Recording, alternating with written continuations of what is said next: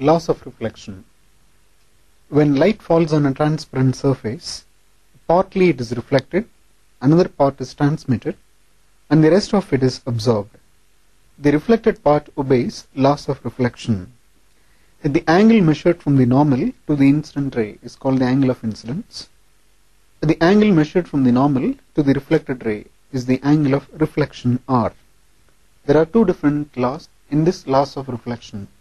The first law, the angle of incidence is equal to the angle of reflection. Second law, the incident ray, the reflected ray, and normal at the point of incidence all lie in the same plane.